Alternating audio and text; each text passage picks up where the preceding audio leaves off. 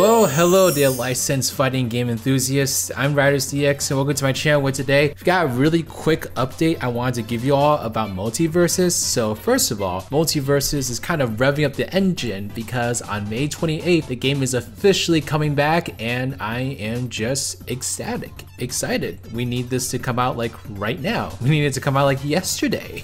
So what I want to talk about today is MultiVersus put out the Joker gameplay trail today. And first of all, Joker looks absolutely incredible. You know, watching him on screen just kind of made me want to go or you know, just some like really bad Joker impression like that. I can't wait to just like laugh my way to the finals, you know, once I start getting a master of his skills, which was very likely to not happen as much as it is to like I'm not like a fighting game extraordinaire, so we can probably not expect that to happen. But in this Joker trailer, there is a very small little hint as to who the next reviewed characters may be for MultiVersus. And so I wanted to go ahead and show you that right now. I actually missed this out completely when I watched the trailer. So I saw this on Twitter and I was like, wow, what a really fun and like sneaky way to sneak in like a sneak peek of the next character to potentially be reviewed for MultiVersus. And so there is this part in the Joker trailer where we're at Batman's computer and you can see all the different character profiles pop up on his monitor. And one of the character profiles that pops up here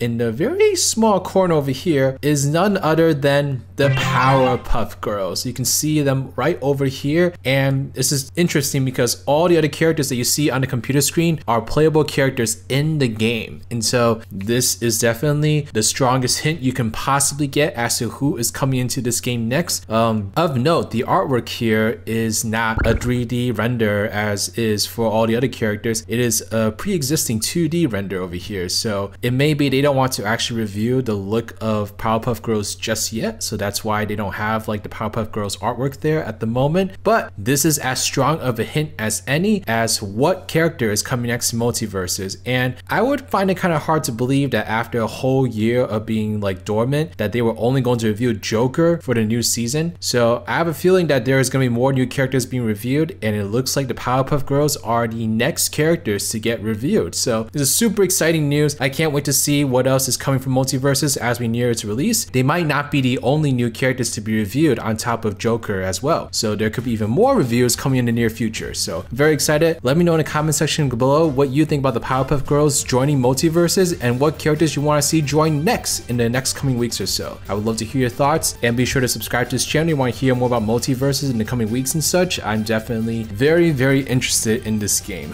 So definitely let me know, and just yeah, thank you all so much. This is Riders, riding out.